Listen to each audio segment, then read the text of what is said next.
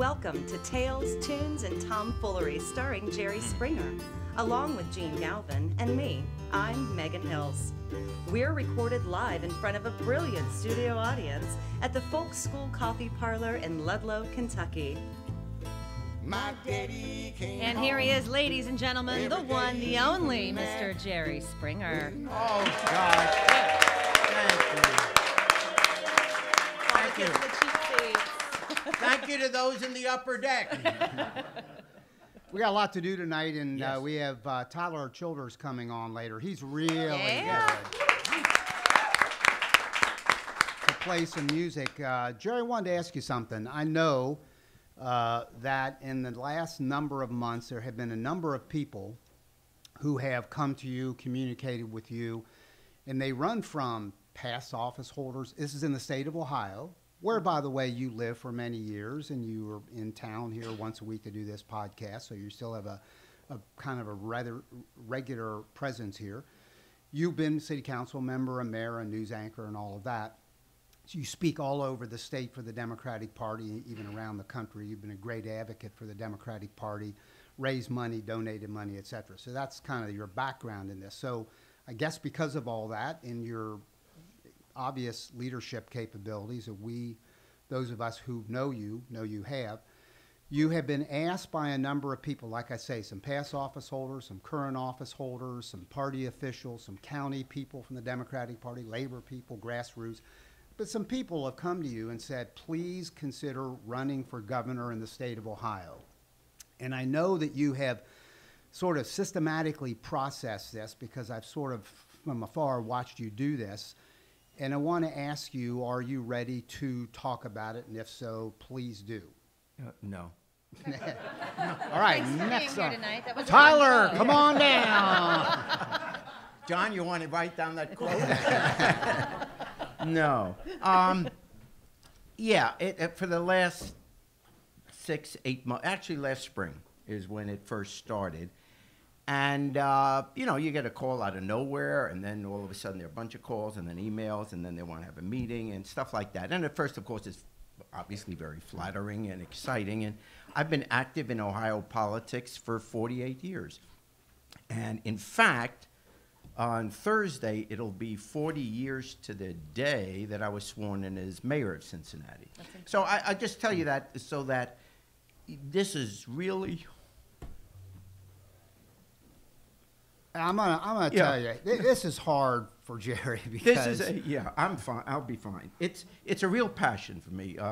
Political issues, my love of Ohio, what it's meant in my life, and so I take this stuff really, really seriously. So I thought about it a lot, and we did research, and we did, polling, focus groups, all that kind of stuff, and. It became harder and harder because, to be blunt, it really looked like I could win. So it wasn't just, this will be exciting to run. It's like all of a sudden, for really the first time in my life, it was like the perfect storm. That it was an open seat in Ohio. It was a state that's been a major part of my life. And I love politics so much, and I love the issues so much, that this was, at my age now, the golden time to, oh my gosh, I could be governor of the state of Ohio. And that was and is an exciting concept.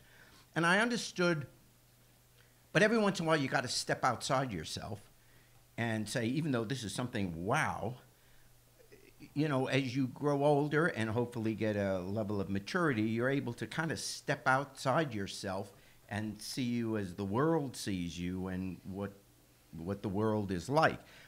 And I knew that the initial attraction was the fact, particularly in this era of celebrity, is that one, I'm well known, two, I have financial wherewithal, and three, I have a political identity in Ohio. So I could understand how professional politicians and political people that are interested in it, and they know my basically liberal politics, that, oh my gosh, here for once is someone who could win, and we could have a really competitive race in the state of Ohio for a Democrat to be governor, because in case it can't run again.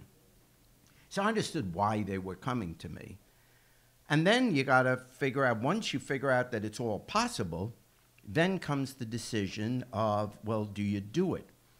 But I'm not 30 years old. I'm not 50 years old. And I have responsibilities that are my life.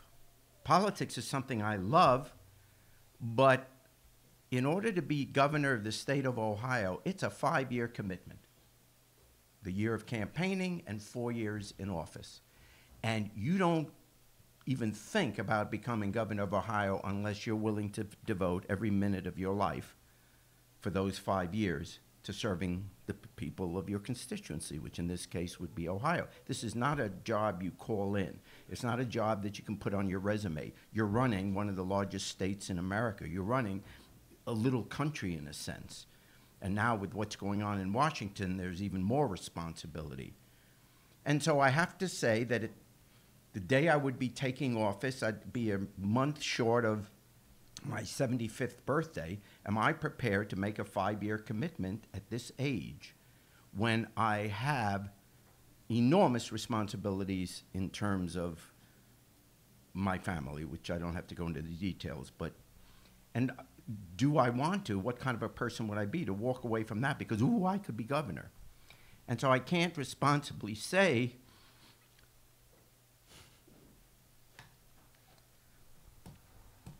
that I can do it. So I can't.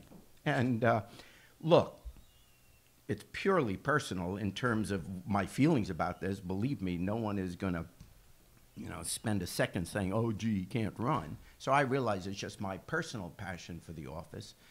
But it's not something as a husband and a father and a grandfather that I can do at this point, to just walk away and say, I'll see you, you know where the mansion is, and, give me a call. And so there's that, which is the whole family got together over Thanksgiving, and, it became clear in my mind this is not anything that I would put the family through. Every single one of them says you got to do, they love me, so they say you got to do what you want to do. Well, no, I got to do what I know deep in their hearts they want and what would make their life better and stuff like that. There's also another part where, as I step outside myself and look inward, is I did the Labor Day parade in Cleveland, 2 months ago. And the crowd, it then hit me really very clear for the first time. The crowd response was, frankly, unbelievable. I mean, literally, they came onto the street where we're going. They didn't stay on the sidewalks, and it was just nonstop for 2 hours of people coming wanting selfies, etc. And it dawned on me, they would not be doing this if I was selling insurance. In other words, my celebrity is based in large part on the television show. In other words, when people say, hey, Jerry, man, love you, man, it's they enjoy the show for whatever, or whatever my personality is as they perceive it. And we've just been through that. And even though in my heart, and I hope you would agree that I'm not at all like Trump, I don't want to add to the circus. And it gets lost in, I become a distraction.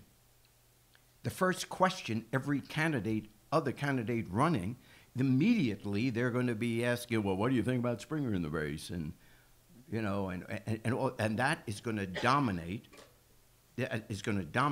what the news coverage is for the election. And I know that because I've been in the media forever. So I know what the hot subject will be. And so to win an election just because I have a television show, or to have that be talked about the whole time, and not what is really important to people in Ohio, like being able to get health care when it looks like the federal government is trying to take it away from them, and where are these jobs going to get, and what about our schools, and all the serious issues that we got to deal with, I don't know that I really help the cause. And the other people running, they easily are as good as I am. You know, I'd like to think that I could bring something to the table, but it's not like if one of them is governor, you know, people are going to suffer. You know, I have better jokes than they have. So you put all this together, and, you know, what makes it sad is because of my age, I realize this is it. Now, it's only it in terms of ever being a governor of the state or a senator of the state or whatever. But in terms of my political activity, that's not going to stop. I'm still very interested in unions. I'm very interested in working class people. I'm very interested in poverty.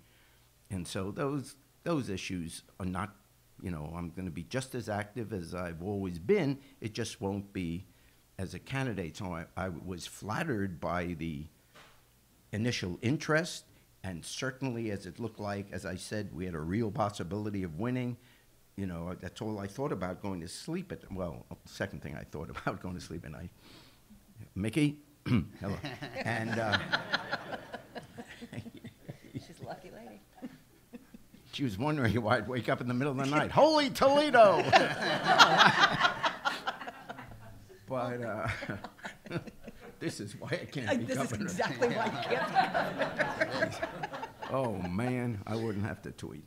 So, so anyway, and I've spoken long enough about it, but it's not something I can do now, and so I will wind up working for other candidates and working for the same causes and coming up. It's just for the same reason we do this podcast, to be honest, for 2.5 years now. We're here every either Tuesday or Wednesday night doing this. Obviously, it's not a money maker, but it's a way for me to spout politically and plus be with best friends, etc. So anyway, that's the decision. So that's the long-winded answer. And there are some causes that are out there that you might pick up on. One is the labor. You have a great passion for labor. And I know that you've had some conversations with some people that could lead to something where you get involved in solidifying and even growing the labor movement in America. And as now we go back to your celebrity power. And by the way, before you were a TV star, because we've been friends along with our wives since like 1970, and I've seen you, especially in the context of Cincinnati, before you ever became a TV star, where people in parades would go nuts when you would roll by in a car. I was usually driving the car, so I was the witness. So you have a connectability that is natural. Yep. And so many of us are sorry in a way. I respect your decision, and I understand it because, and by the way, you added a year to your age, and I always do that as a joke, and you just No, by did the it. time I'd be sworn in. Oh, by the time you'd be sworn in, you'd be, Yeah, okay. it'd be January, right, it'd All be right. a month shorter. Because I always like to add when I say Jerry's age, 2 or 3 years, because we're the same age, so I always make sure I'm behind him. But so there could be something that would involve the labor movement. You have to have some more conversations, and that's a possibility. Also, we're meeting with some people who are long-standing and big stars in the folk industry of trying to take up-and-coming folk singers who are writing songs with messages and systematically, almost institutionally, connecting them with causes, specific causes. So there are some progressive things and some other things that we're working on that's podcast-related, in fact, to try to keep Jerry's voice very much heard in the progressive movement. If it can't be this, and it can't be for reasons that I certainly respect, it's going to be something else. There's not, Jerry obviously doesn't drop off. You couldn't get Jerry out of the arena. You can't, thank God. At any rate, now I want to ask you a question about North Korea in a second, but we did get a couple of emails. I am running for president of North Korea. My God, On the they could record. use you there. It wouldn't take 5 years. You shoot off a missile, your job's done. But something on just a little lighter note before we go back to something that's actually very serious. We get emails all the time, and there's so many. And I just, you know, we call it rip and read, just grab some. And one came in, and this is from Tom Enda from Denver, Colorado. Happy holidays to all of you. He's talking, I think, to the three of us. You make my week with your humor. Jerry, your crisp political analysis and the music. I always love the music. Then I got this one. Something's going on here, David. Some popping out of the speaker. Then we got this. Dear Mr. Jerry Springer, Esquire. This is to you, Jerry, directly. Esquire. Last Saturday afternoon, I saw Mr. Gene Galvin. This one's about me, I guess, in the grocery store parking lot. Oh, my. I know it was him Tried to hit him. because I watched your podcast on Facebook Live. He was driving a 1980-something Plymouth Reliant. I believe that was the K car, and it's not what I expected. Clearly, he is not being paid what a man of his preparation deserves. Jerry. It's right. Jerry, you have lucked up in this world, and it would not be too much to ask for you to either compensate Mr. Galvin with a fair, more Democratic Party kind of salary, or as an alternative, this is interesting. This is very interesting. Couldn't you reach into one of your deep pockets, maybe along with one of your rich friends, and buy Mr. Galvin a new car? That's an interesting that from you idea. or from Bonnie? Isn't that, Jerry? Wasn't that done? Oh, what? It was? That was the Reliant. It's to you, that would be a small thing. Likely to Mr. Galvin, that would be a dream that's over the moon. I'll leave it to you to do the right thing. That's from Catherine Hopkins from Ellesmere, Kentucky. Is that spelled Gene Galvin? Is that how yes, that it is was. spelled? Okay. That was a nice email, and I just thought I would. Wasn't one of the options to give you a nice Democratic salary? Yeah, That's about what you get is a That's what I Democratic get, yeah. salary.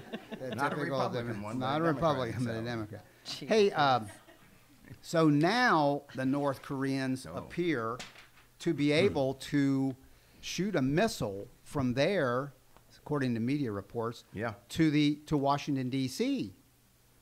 Yeah. And today, by the way, the leader of North Korea called Donald Trump, said that he did that to send that crazy old man a message or something to that effect. So he's sort of, he doesn't tweet it. He does it, instead of tweeting, he shoots a missile up into the ozone. Yeah. So they don't have cell phones in North Korea. No, but they got a missile. So what's your take on all that? Well, you're right. The missile ICBM was shot off, and it went 3.5 miles in the air and landed not that far away, near Japan. But by going 3.5 miles up in the air, it had the power, because if you're at a war, you don't send it 3.5 miles up in the air, you send it, horizontal to the earth. Yep. And as a result, they said this missile could go 8,100 miles, 8,100 miles. And New York and Washington, which would be furthest away, only 6,100 miles away. So clearly, they have the capability now of hitting any city in the United States. Now, the missile they sent off did not have a nuclear a bomb on it, but so that still has to be developed, whether or not it could carry a nuclear weapon. But they're going so fast with their development that we now have to assume that they can send missiles with nuclear weapons against the United States. Now, North Korea had paused in their testing for about 60 days, and there were behind-the-scenes kind of talks, because not everyone, but there were people that were thinking that he would set off a nuclear test while Trump was over there in Southeast Asia to embarrass him. But they determined that he's beyond embarrassment, so they didn't do it. No. But they didn't do it, thinking that this would be an opportunity by them showing some good faith by not sending off a missile, that maybe now there could be some kind of a negotiation. But Trump refused to negotiate, and as a result, the 60 days are over, and sure enough, the missile goes up. Now, here are the problems, and some of these problems you've heard about, some maybe not. Okay, we start off with Kim Jong-un, the North Korean leader, He's a tyrant, and he's also crazy. But he's not necessarily irrational. And the fact that he's not irrational is why there is nothing we can do to stop him from developing these nuclear weapons. And the reason for it is the North Korean people and the regime, which was his father and his grandfather, these people, based on reporters going over there for the last 20, 30 years, the people of North Korea absolutely believe that the United States, at an appropriate moment, will attack them. This is not just bluster. The people honestly live in fear. They think America, because remember, we don't have a peace treaty with North Korea after the Korean War. We just have a truce. So there's no treaty yet. And they believe at some point we are going to bomb, attack, take over North Korea. And they believe that the only thing stopping us from taking over is the fact that they have nuclear weapons. This is their core belief. So there is nothing you can offer them to give it up, because Kim Jong-un knows that once he agrees to stop development of the nuclear weapons, he'll be overthrown. That's his whole life. The regime will fall, he believes, if he doesn't have nuclear weapons, because nothing will stop us from taking over. And they believe that their whole lives. So we have to start off by thinking, well, if we have a different strategy, maybe he'll give it up. No, he'll never give it up. So that's why he plays the nuclear card. Now, what exacerbates the problem that is over here in the United States, we have a crazy guy with his finger on the button as well. And his constant belligerence, Trump saying there'll be fury and fire, confirms Kim's fears. He believes, as a rational person would believe, if I think you're going to blow up my house and then you go around saying it'll be fire and fury in your house, well, duh. It just confirms what I always thought. So what Trump is doing is making a bad situation even worse and accelerating their need to get nuclear weapons because they believe we're going to attack at any moment. And Trump keeps threatening, you don't know what I'm going to do. There will be a response. I'll handle this. You'll see. A few weeks ago, he said, there's some big news coming. We have a surprise. So he's just exacerbating this situation. Now, Trump says no to negotiations. So it's not even as if, well, North Korea could negotiate something to make their lives better and maybe therefore less hostile, because Trump says to Rex Tillerson publicly, don't waste your time negotiating. Negotiations is off. Secondly, they are dismantling the State Department. So we don't even have ambassadors in that area to deal with whatever negotiation or whatever diplomacy we want.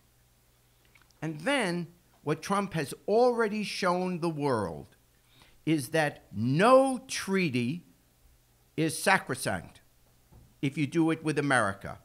Trump has shown the world that making a treaty with America is not worth the paper it's printed on, because a president can come and reject it at any moment, whether it's the Paris Accords, NAFTA, whatever it is.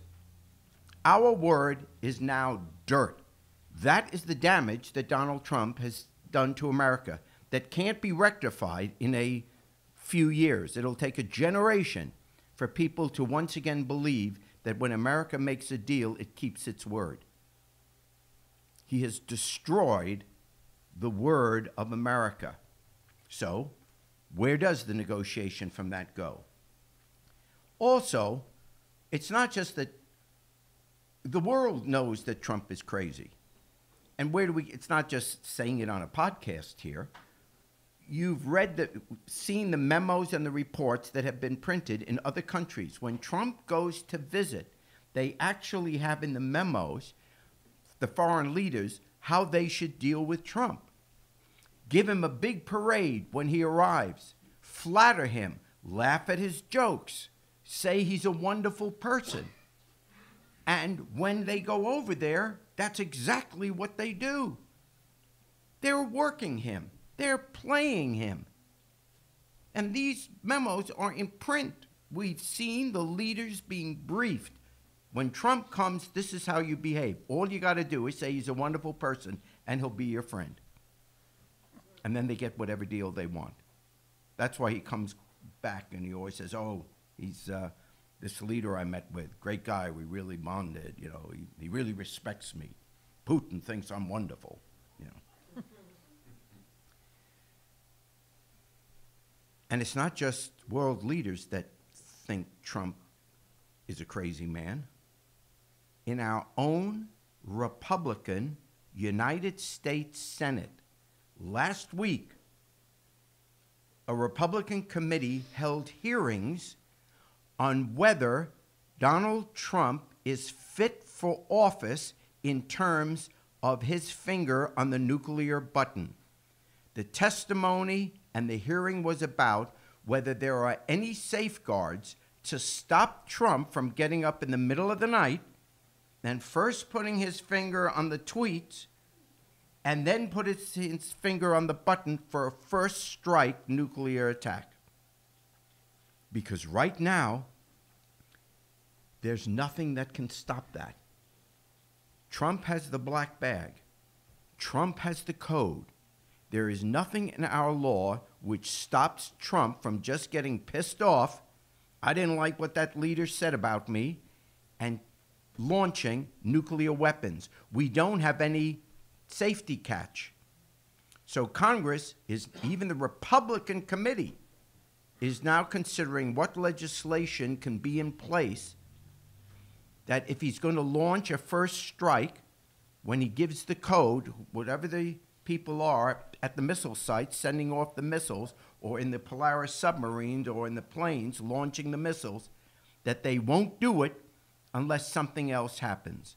And what they're discussing is the possibility of a special committee, maybe made up of some cabinet members, maybe made up of some generals, but putting in place some protection that Trump on his own cannot start a nuclear war.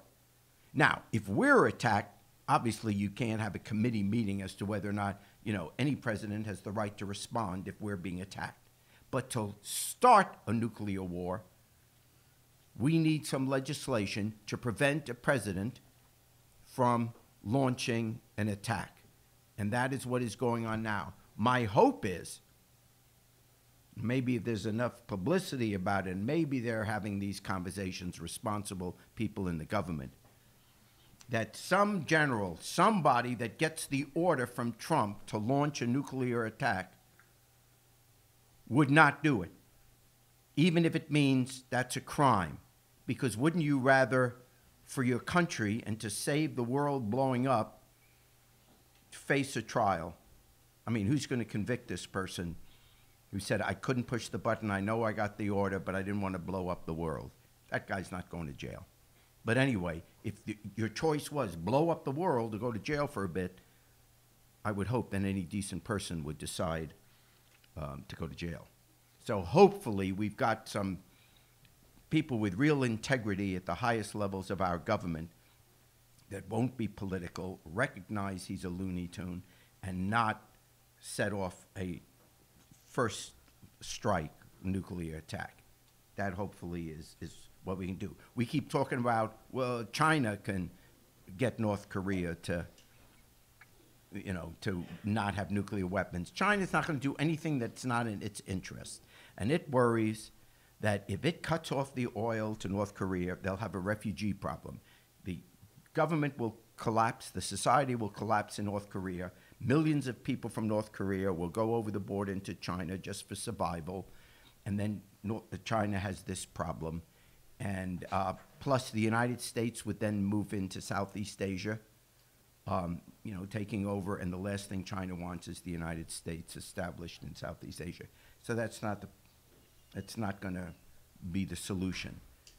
Here's the one thing that's worth trying. We could have negotiations, try to have negotiations, not to have North Korea do away with their weapons, because as I said, they're not going to. But how about negotiations to start having a positive relationship so that they won't want to blow us away? If you start having trade, if you start having relationships, we had 50 years of a Cold War where the Soviet Union could blow up the world 20 times over. Not like North Korea with a few missiles over here, but literally blow up the planet. And we were able, with a policy of containment, to keep world peace in terms of nuclear war. We should try that policy of containment now. And that's why you have negotiations, to establish better relations. Stop trying to think that you're going to get North Korea to give up their weapons. Because if you go in there to try to get them away, you've got a war. And within 48 hours, millions of people will die. The distance between North and South Korea, major cities, Seoul, South Korea, is less than the distance from Dayton to Cincinnati. Everyone would be obliterated. It's crazy. Final thing. Remember the movie Wag the Dog? Mm-hmm. What I started thinking about these last few days, there's more and more information coming about of what's about to happen to Trump and the people around him with the Russian investigation. If things get too close to him, and he is already a loose cannon, Wag the Dog was about starting, or it was the idea that a president would start a war to get attention away from a scandal, that one being Clinton and Monica. That's what that movie referred to. But this would be Trump worried about being indicted, worried about impeachment, get the country's attention off that, let's start a war someplace. So he'll start a battle with North Korea. That is a very real worry. Yeah. Thank you, Jerry.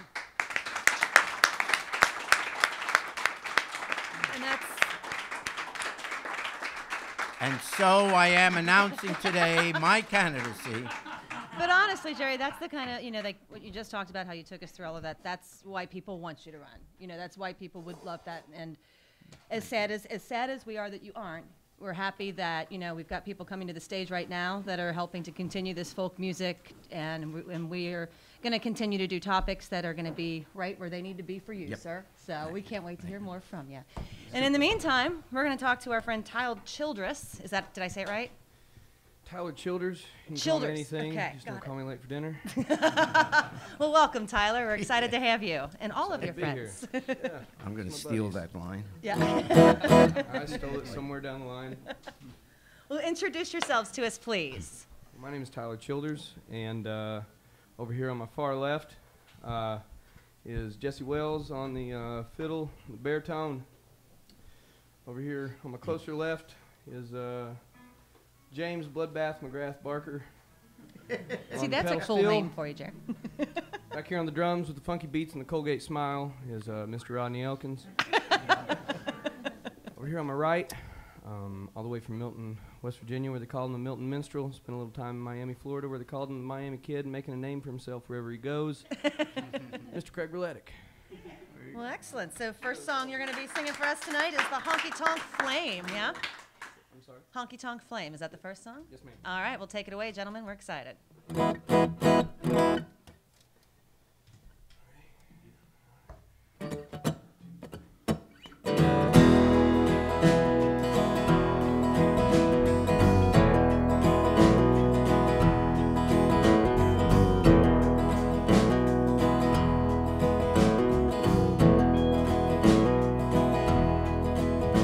I was out of my mind the first night we met. I was feeling lonely and blue.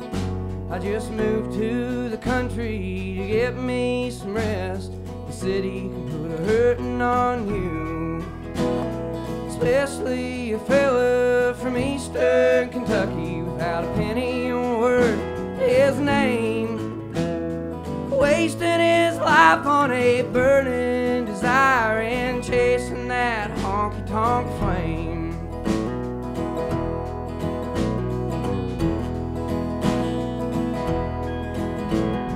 Soft on the eyes and a hymn on the hearing, leaving me helpless lines to get you to listen the way I was feeling, the plans that I'd made for our night.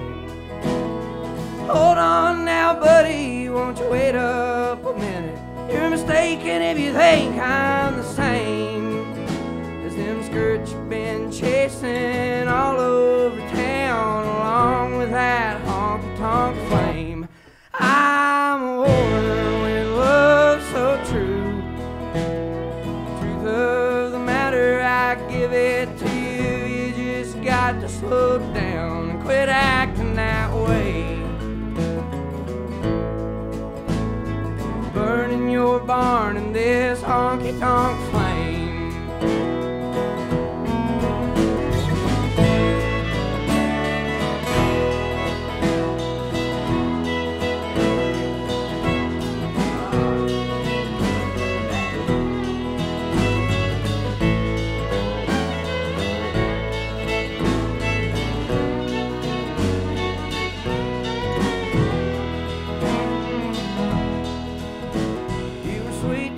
Touch, it ain't touch for the taking. The minute I learned how to breathe, finally found out that the love of a woman who loved me was all that I need.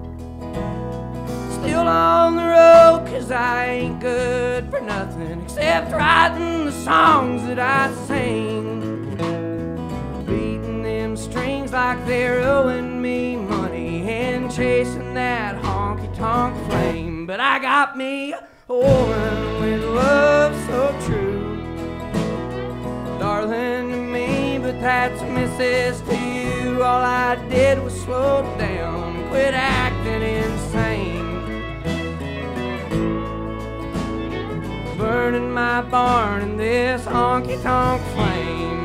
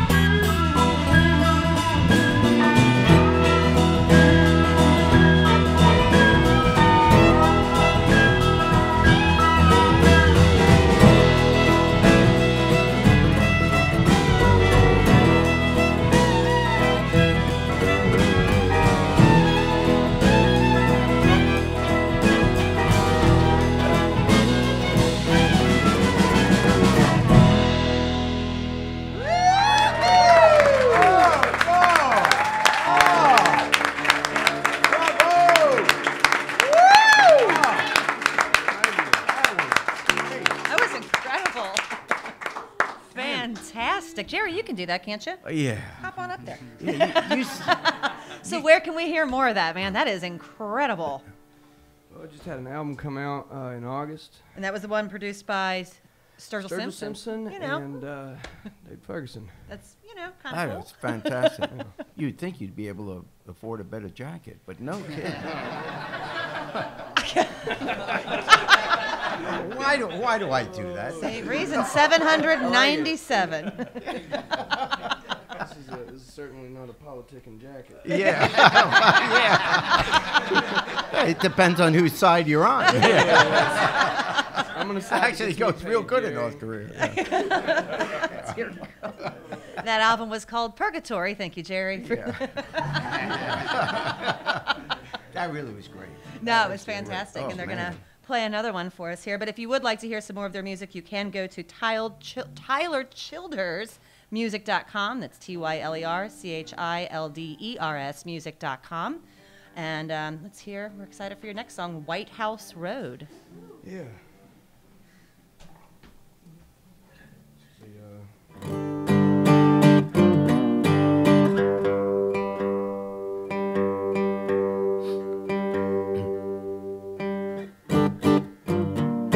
All right.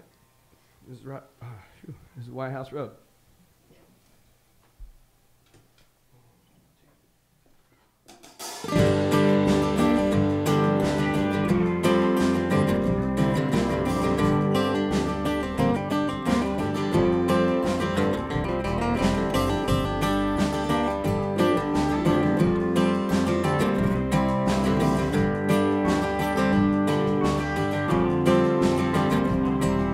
Early in the morning when the sun does rise,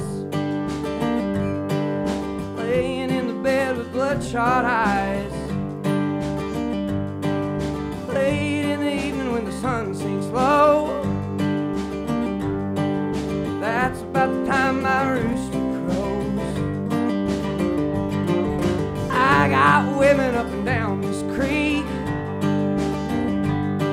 to keep me going and my engine clean. Rub me ragged, but I don't fret, 'cause there ain't been one slow me down none yet. Get me drinking that moonshine, get me higher than the grocery bill. Take my troubles to the high wall, throw 'em in the river and get your fill. We've been sniffing that cocaine, ain't nothing better when the wind cuts cold. Lord, it's a mighty hard living, but a damn good feeling to run these roads.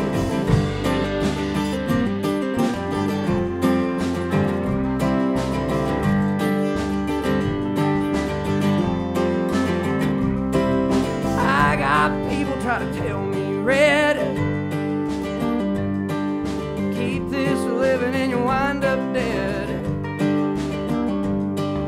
Cast your troubles on the Lord of Lords, wind up laying on a cooling board. But I got buddies up the White House Road, and they keep me strutting when my feet hang low. Rock up whiskey gonna ease my pain, and all this running's gonna keep me sane. Get me drinking that moonshine, get me higher than the grocery bill. Take my troubles to the high wall, throw 'em in the river and get your fill.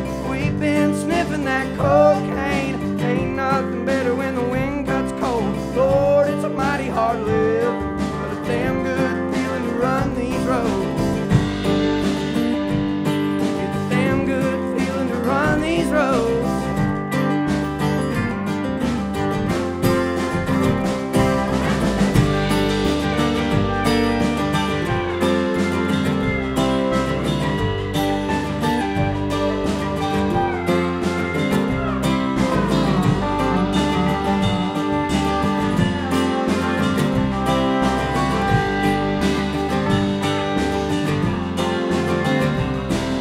When you lay me in the cold hard clay,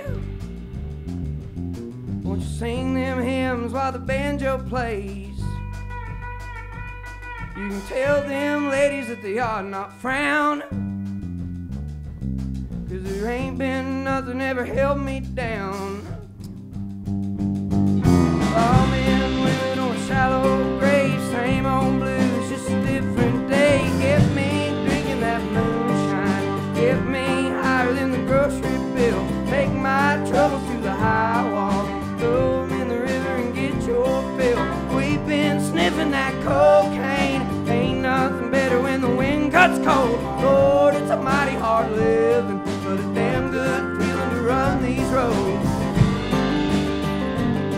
It's a damn good feeling to run these roads.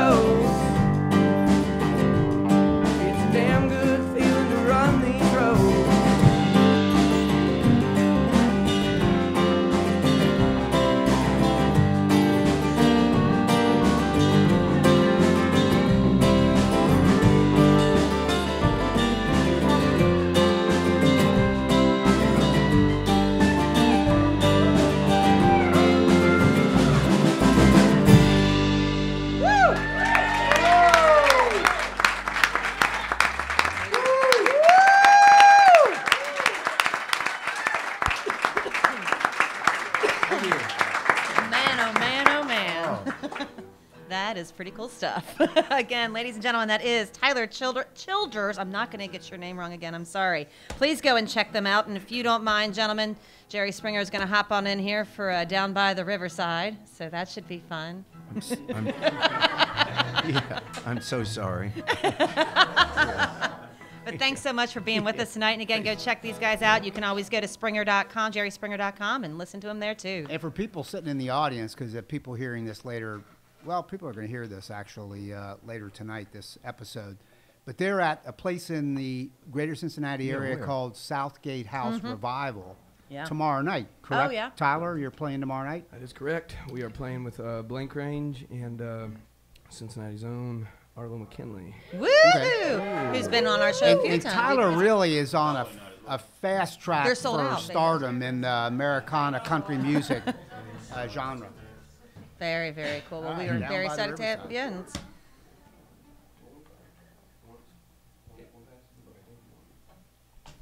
What key are we doing this in? He wouldn't know the Doing difference. this in the good Lord's key of A. Yeah. I sing in L sharp.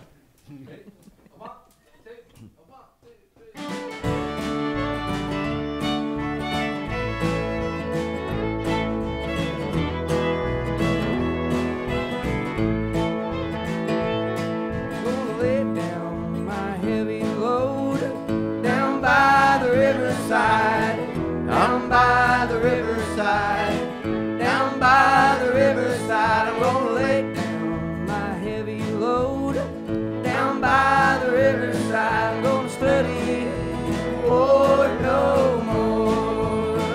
I ain't gonna study war no more. Ain't gonna study war no more. I ain't gonna study war no more. I ain't gonna study war no more. Ain't gonna study war no more. I ain't gonna study war no more.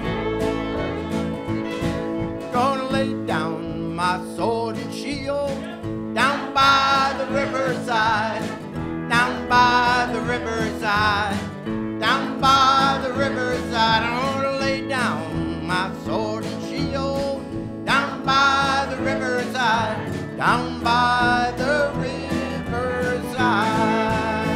I ain't gonna study war no more. I ain't gonna study war no more. Ain't gonna study war no more. I ain't gonna study war no more. Ain't gonna study war no more. I ain't gonna study war no more. Yeah, whoa. Y'all come back now, you hear? Thanks for having me. You guys are great. amazing. I mean, great. That was so much fun. That is fantastic. Gene, this Guys, is how yours. about it one more time, Charlie Jones?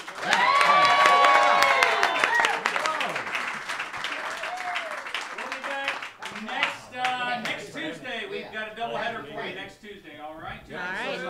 All right. We've got Carriers and Matt Woods for our musical. Matt Woods? All right. Yes, sir. All right. See you next Tuesday. I'll know where the Because that